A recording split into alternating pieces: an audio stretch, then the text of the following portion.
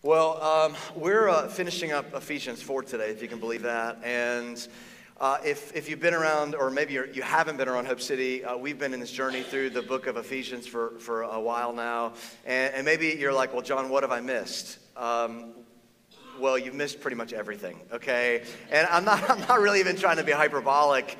You literally have missed everything that Jesus has done. And now we're in the place where we're just trying to get busy living that out. Now, because I don't want you to feel left out, I want to just sort of catch you up if I can. And what that means is this letter that we're looking at today, written by a guy named Paul, the apostle, written to a church not too dissimilar from ours, and it's written after the resurrection of Jesus. In fact, the first 3 chapters of this letter, this book, is life-changing. It literally takes our identity, when we trust in God through His Son, takes our identity, our ambitions, our deepest affections, and He turns all of those upside down. In fact, just go back to Ephesians 1 for a second. Let me show you this marker that we've been holding on to this entire journey. Here's what it says.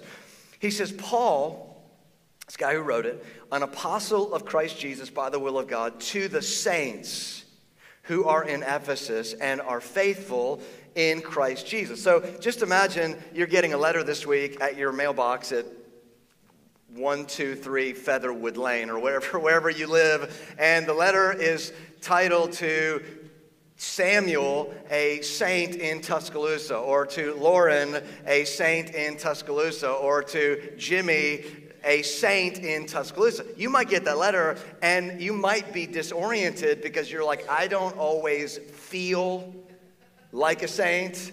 Or you might be like, I don't always behave like a saint.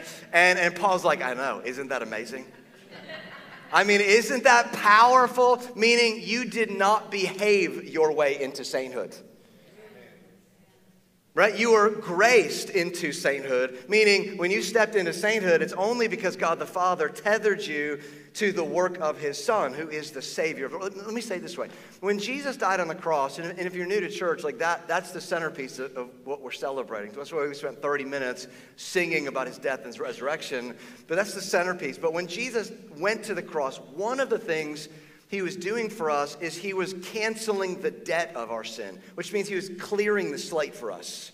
So when He died and then He rose from the dead by the power of the Holy Spirit, that same Spirit that caused Him to rise from the dead now lives inside of us. And that Spirit now gives us infinite power to live contrary to our former way of life. And to have a kind of power that we get to live differently than any other person on planet Earth. And so a few minutes ago when I said, you missed everything, I wasn't really kidding. I mean, like chapter 1, he's like, you were chosen.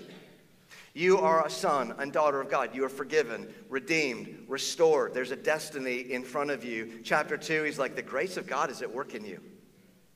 Faith has been activated in your heart. And hello, it's not your faith. You didn't work that up. It's a faith that has been gifted to you from heaven. And then we just kind of stumble into chapter 3, and we are so full. We are so encouraged that so much so, Paul, by the end, is like, to Him who is able to accomplish more than we ask or imagine. And then we run right into chapter 4. And if you've been with us, it's just filled with application. That's all it is, which makes sense now.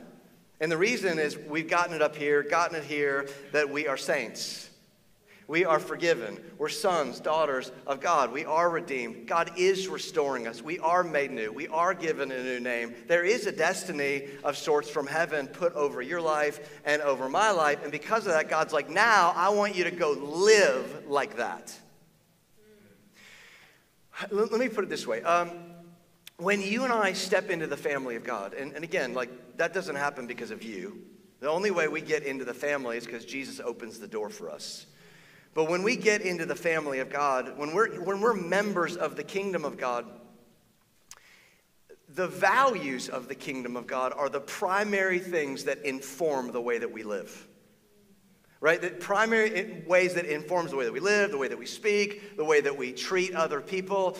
And so it's sort of a new norm for you. Let me put it this way.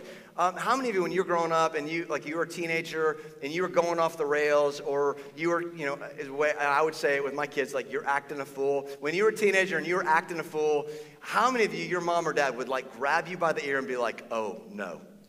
No, like we don't act like this in this house. Right? Anybody? Am I?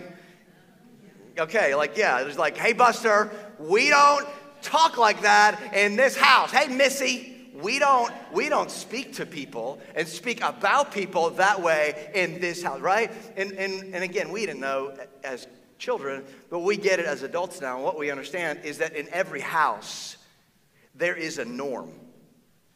Like in this house, this is how we live. In this house, this is how we speak. In this house, this is how we treat other people. And so from God's perspective, he's like, hey, there's a new norm. You're in the family of God. You are forgiven. You are redeemed. You are being restored. There is a destiny, something that's a fingerprint of heaven on your life. And because of that, he's like, I want you to live in a way that is congruent with that, with the kingdom values that have been put inside of your heart. Yeah. Right? And so with that in mind, Paul, he knows that's what's happening, so he puts on his exhortation hat and he just like gets after it. And that's where we're picking up today as we finish chapter 4. He says this. We're beginning with verse 25. He says, therefore, having put away falsehood, let each of you speak the truth with his neighbor, for we are members of one another. So let me say this. Paul, what he's about to do and what he's doing is he's giving us a truckload of commands. And I know that would typically not be the most exciting sermon to be part of, but let me stop and just say this, because all these commands are here, and it's easy for us to sort of turn off, because we're like, yeah, I don't do this, and I do this. But here's the thing. It's helpful just to remind ourselves that of all the commands we're about to read to the very end, you and I, in our own power, in our own agency, in our own strength, you and I cannot and will not obey these commands. I think that's like the good news today. Like you and I are unable to obey these commands, and that's an indicator of like when you're outside the family, you don't have any other strength except the strength of the earth, and the strength of the earth is just not enough for you. And so when you and I are given a new identity in the Son, meaning we are now in the resurrection, Jesus being the firstborn of the resurrection, and you and I being the second and third, and millions after of the resurrection, when that is who you are, in the Son, in the resurrection, there is now the very Spirit that caused him to rise from the dead. That Spirit lives inside of you. And what that means is this, is now you and I have a power outside of ourselves that lives inside of us, and it's now given us the power to choose. It's given us the power to be able to choose not to sin. Let me say it this way. How many of you have ever, maybe you know somebody, if they're here, don't look at them, but how many of you have ever met somebody that is sort of a cranky curmudgeon of a Christian? I mean, and I don't know if they're Christian. Just like people that complain all the time. Anybody like that?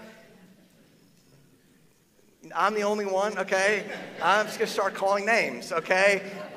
Yeah, of course. We've all been around people. It's like all they do is complain. All they do is whine. And what you find, if you listen closely, the curmudgeons in the faith, they always seem to be complaining about the world, right? I mean, like the world, it's so worldly. And they're the kind of people they're constantly parroting news and constantly parroting how terrible the world is. It's like everything's going to hell in a handbasket. Oh, it's awful. And they're the kind of people, you're in the car and you're like, how do I get out of the car? Like they're going 50 miles an hour and you're going down, the strip and they're watching students go into the bars and they're like, those dirty, rotten sinners.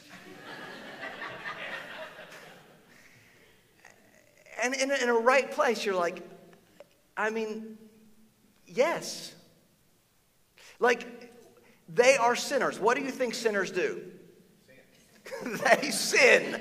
Okay, yeah. And the reason is that is their identity. So whatever your identity, whatever my identity, we're going to naturally live into. That becomes the bent of our heart, the bent of our emotions, the bent of our ambitions, our affections is based on our identity. But check this. When you and I come alive in Christ, when we are given the new identity of Christ, of his resurrection, we're given a new identity, new ambitions, new affections, new direction, new dreams over our future. When you and I are given that new identity, our identity does change, and it changes in such a way where we realize we have been given power where we don't have to sin anymore. I'm not saying you won't sin. I mean, right? I'm assuming, like most of you have probably already sinned this morning, right? Getting, kids into the car, and you're driving to church, and you're like, I taught my child a cuss word this morning, right? Like you have sinned, maybe, okay? But because we have the Spirit of God, we now have power where we don't have to live into that former way of living. We don't have to live into our identity as sinners. And the reason is, like, Paul's like, you're a saint. The Spirit of God who caused Jesus to rise from the dead, who overcame sin, now lives inside of you. So with that in mind, it makes a lot of sense that Paul would be really liberal with his commands. And the reason is he's like, now you have power to obey. Before, you couldn't. But now you have the power to obey. So with that in mind, I don't want you to feel the burden of these commands. There is a delight because you and I have power to obey. Here's what he says. We're going to jump back to verse 26. I know we covered these two verses last weekend, but I want to read them just in the context. He says, be angry and do not sin. Do not let the sun go down on your anger. Give no opportunity to the devil. Let the thief no longer steal, but rather let him labor, doing honest work with his own hands, so that he may have something to share with anyone in need. Okay, so the best that we could do before the Spirit, the best we can do without the Spirit, is just sort of clean up our mess. Right? He's like, if you steal, if you lie to people, if you do damage in your relationships, he's like, the best you can do is just like pay back restitution and just sort of like hope things work out to your advantage, right? He's like, that's all you've got. He's like, but now that you have the Spirit, you actually have a power that you didn't have before. Let me put it this way. Genesis 4:7, and if you're memorizing Scripture, I hope that you are. I memorized this one out of the NLT, which I've never done before. Most of the verses I memorized are the NIV 84, which is the translation Jesus used. But and if you're new to church, like I'm just talking, these are translations. It doesn't really matter. Like whatever translation you use is the right one. Okay, whatever one you'll read and you'll obey is the right one. Okay, but the NLT of Genesis 4:7, I love it so much. It says, "Sin is crouching at your door, eager to control you, but you must subdue it and be its master."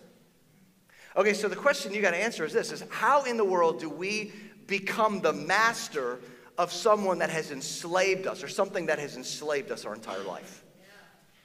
And the answer to that question is you get a bigger, stronger, better master. Thank you for that. I'm loving this little corner right here, okay?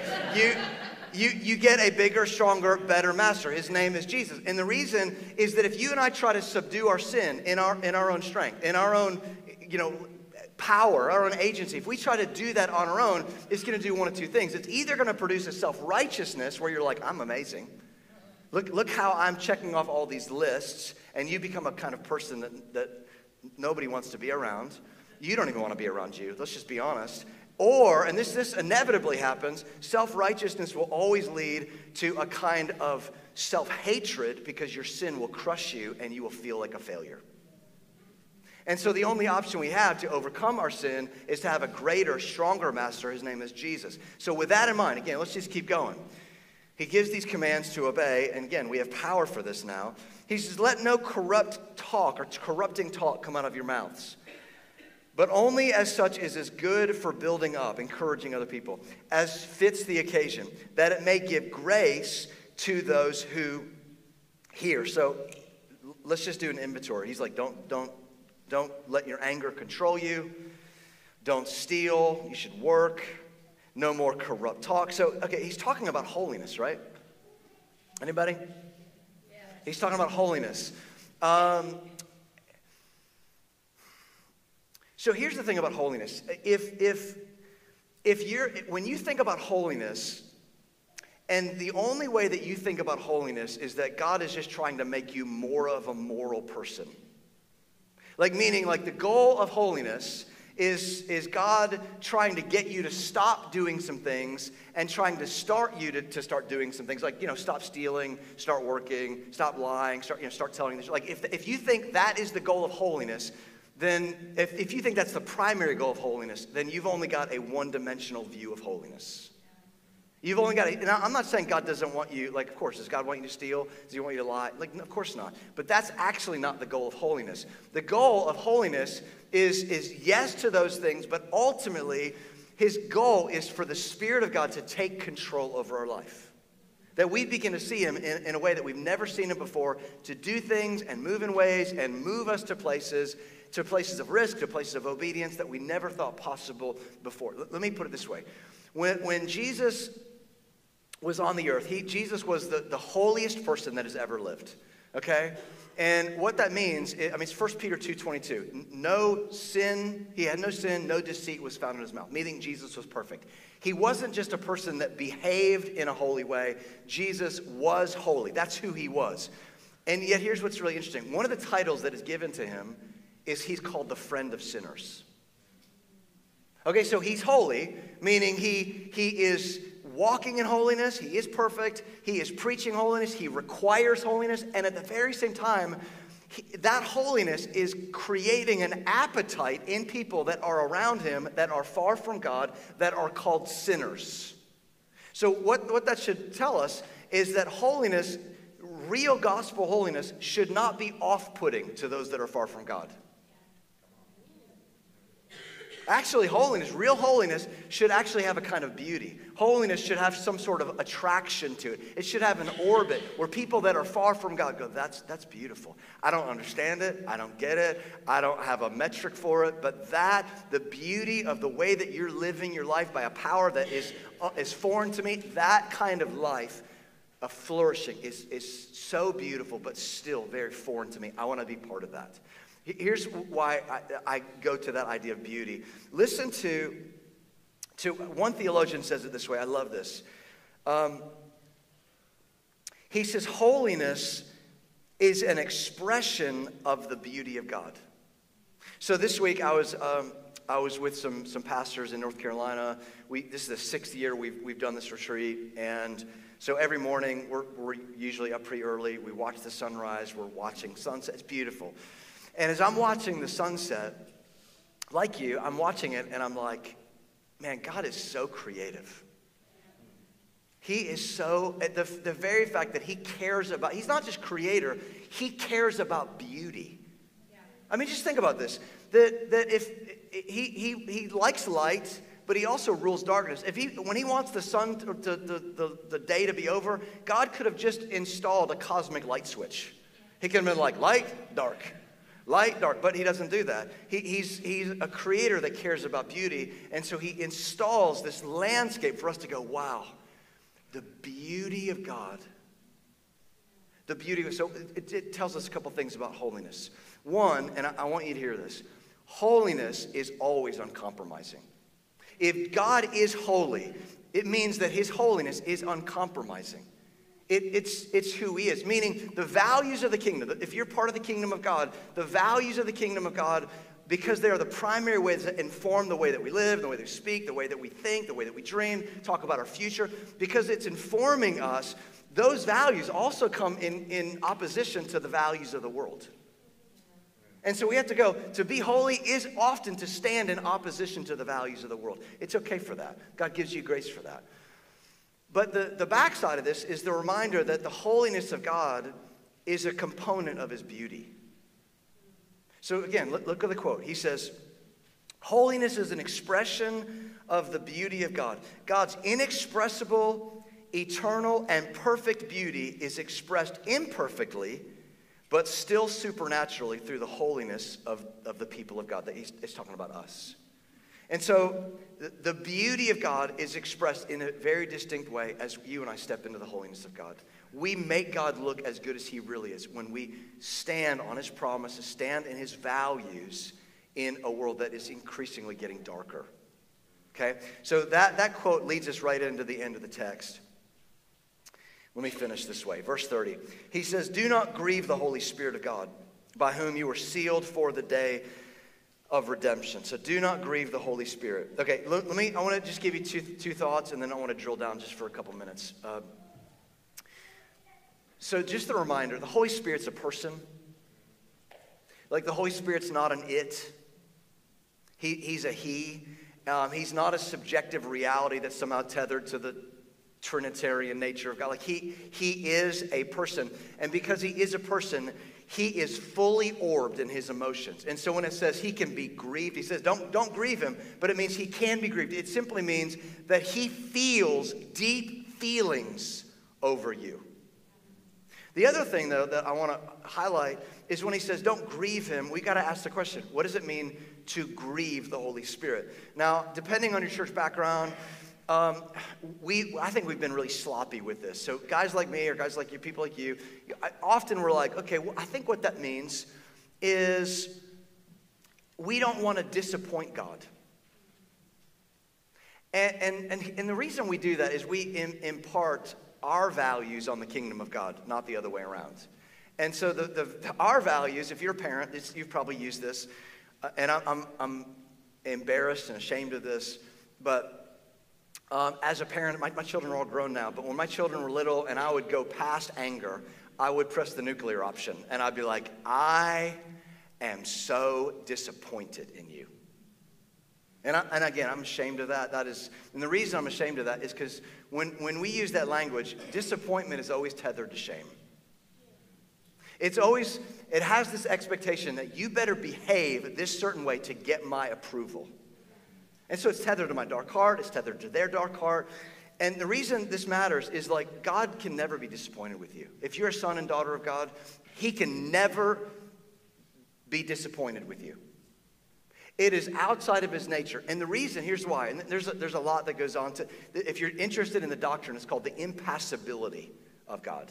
You can Google it later, okay? But it simply means this, is that when God looks at you, he firstly sees the perfection and the perfect work of God, the perfect work of his son, his holiness on your life. And so at the very same time, because he's God, he can see two things at the same time. He also sees the imperfect way that you and I are working out our salvation with fear and trembling. But he firstly and most importantly sees the work of holiness in your life. Jesus is perfectly sustained in you. He sees you, he sees holiness. He sees you, he sees righteousness. He sees you in spite of your dumpster fire of a day this weekend or this last week or this last month. If you know his son, then he sees you as holy, accepted, son, daughter, forgiven, cherished, loved beyond all possibility. That's who you are.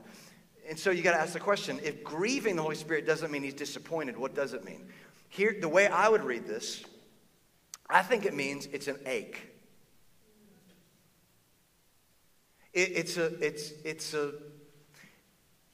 Because he is a he and he has full orbed emotions, it means that he hurts over your sin.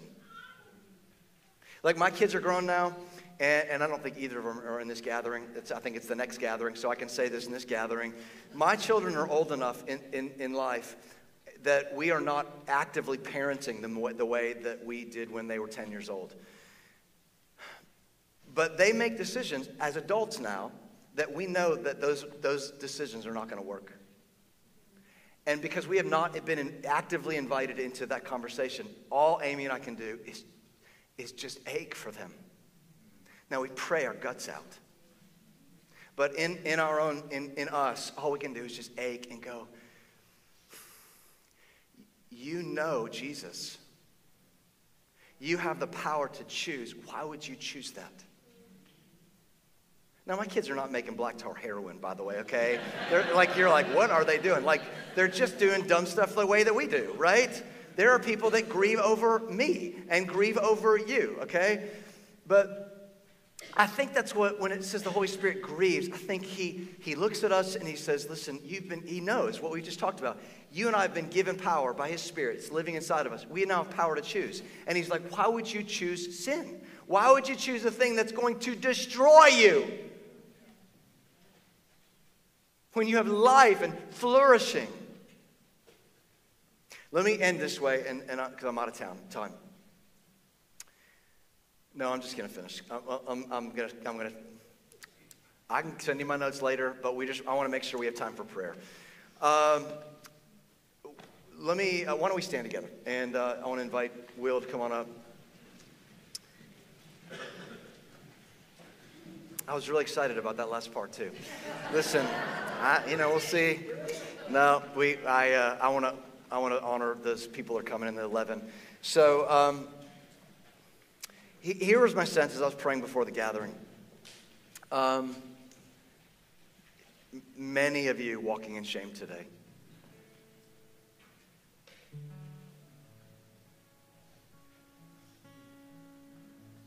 Like you look at your behavior and you hear what God says about you, and this is what you do. Stop it. Stop. I know that's what you say. And what you've done is you've rejected the promise of God over your life. And you've believed the lie. The lie is that you're not worthy. Now, in who you are apart from Jesus, none of us are worthy. But in the family, in the Son, in the resurrection, you are loved beyond the cosmos. And so just today, just the sense is that God, He wants you to hear today that you're cherished.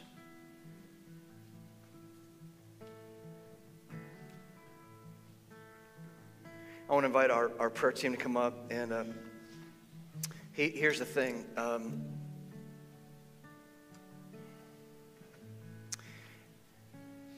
To hear that word, to hear that idea of like you're cherished is one thing, but to have it go down deep and set you free from shame, to set you free from an identity that is not the identity that God has secured for you on the cross.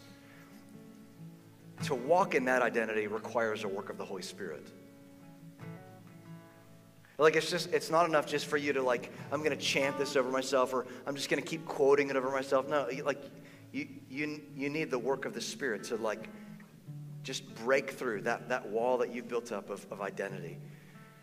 And I'm telling you, when you and I walk, when it goes down to those deep places of knowing that we're cherished, we're loved, has nothing to do with our behavior, has nothing to do with what we do, has nothing to do with what we don't do, has everything to do with what Jesus has done. It moves our hearts. It's hard to like not just weep in worship. It's hard not to have our hearts melt at the needs of people.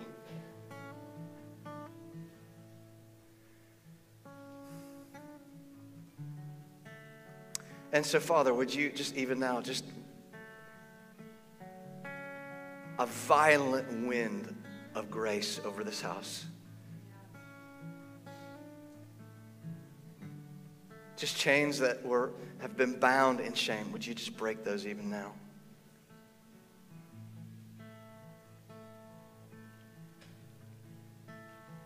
We're going to sing a song. Why don't you come? Why don't you come get prayer? Our heart here is that you would have an experience, an encounter with the God of the universe.